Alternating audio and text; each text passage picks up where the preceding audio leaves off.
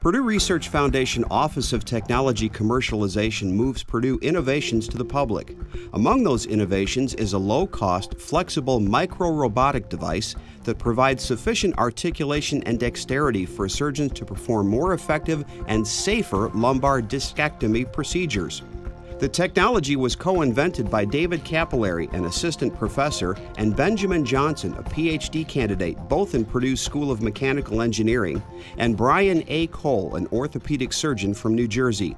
Lumbar discectomies are a very common procedure. There's about 300,000 cases per year in the United States. The challenges are it's a very small workspace for the surgeon, so it has limited movement space for the surgeon to work around in.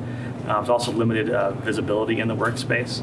Typical tools are rigid, have no articulation, so it makes it challenging for the surgeon. And due to these circumstances, it can be risky to have some possible damage to the spinal column or spinal cord or nerves in the workspace. Cappelleri and his team are developing a system of micro-robotic manipulators and end effector tools designed specifically for lumbar micro-discectomies. So our technology is actually a teleoperated robotic system, so the surgeon can control our system remotely, either from the operating room or from a different building or even across the country. The system allows for multiple manipulators to be used at once and controlled simultaneously from a single control unit. So our system allows for teleoperated control of multiple manipulators in the workspace, so you can use more than one manipulator at a time. It allows a camera to be repositioned in the workspace to get more visibility. We have articulated instruments as opposed to this rigid instruments, so that gives wrist-like movements to the surgeon, so more dexterity in the workspace. Also, what is neat is we 3D print our end effectors, our manipulators, using a new multi-material 3D printing technique, so we can have rigid and flexible components. So we can really shrink down very complicated mechanisms into a small workspace. They can actually be disposable, and you can save a lot of costs in sterilization.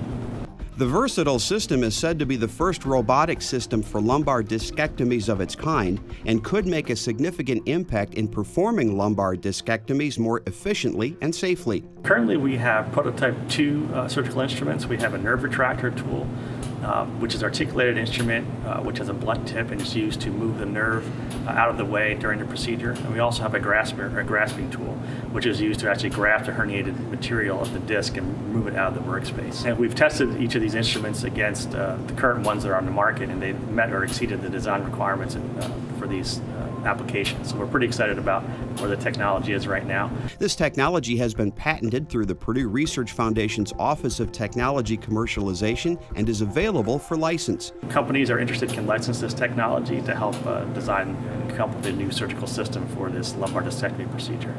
To find more information about this and other Purdue technologies, visit prf.org/OTC.